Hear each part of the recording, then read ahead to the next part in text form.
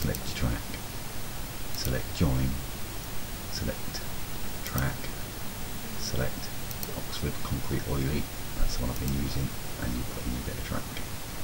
When it goes yellow, if it's dead straight, you can twist it either way. Dead easy, eh? You click and away it goes. If you want to go again, it will do it. Depends on how many you want. Okay, so to jump in and say put a turnout in, again, you select your piece of track where you want the turnout to be, turn it out. Again, you're still on join, and you just join. And what it does, if you go and check it, you will find all the point bits are put in there. Easy, huh? So then if you want to turn it back in the other way, because it's already selected on that piece of track, you turn it back. As I say, it looks easy, doesn't it? It's not that easy, but that's basically how you do it. Hope you enjoyed my little tutorial. As I say, you select that, you select your track, just keep watching. You go closer, because it won't let you do it if you don't get close. You put your marker where you want it, and you increase your track length. You can do it to loads of different lengths, but that's the way to do it, nice and easy. So you want to move over to here, you can click once, you can get on here nice and quick. Again, keep it straight if you want.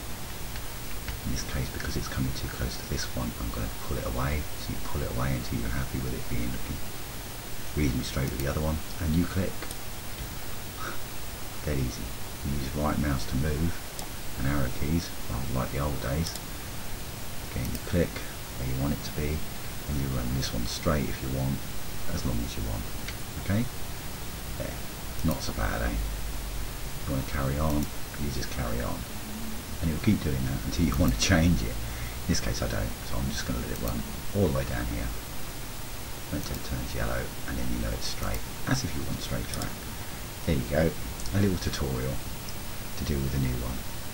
So remember, you select your track, you then select the type of track you want, and in this case it's join, yeah, see?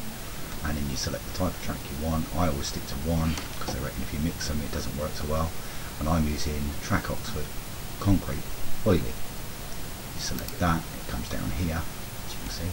And then finally, if you really want to mess about, you can magnetic it and everything else, and say 1 or 2 tracks, 3 tracks, 4 tracks, and it will put those in for you as well. All you do is just click here and type in your new number. Say you want 2 tracks, you then come back onto your layout, and as you can see, it will lay 2 tracks. If you want it to join to wherever you want to be, again, you select your type of track, you get close,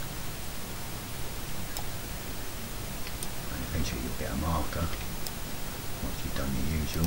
That one, and here's your marker. Oops, not quite yet.